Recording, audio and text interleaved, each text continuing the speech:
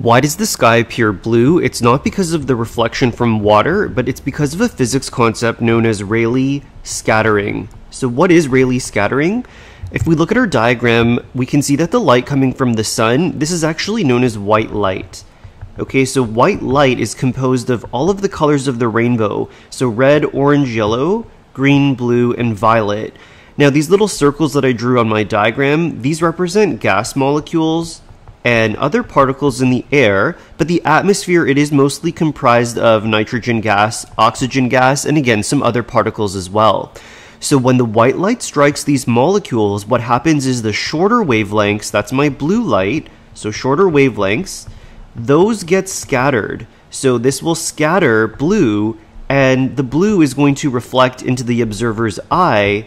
That's why the sky appears blue. So these longer wavelengths like red, orange, and yellow, these are longer wavelengths. They don't tend to get scattered as much, maybe during sunsets, but during the day, blue is scattered, causing us to see blue.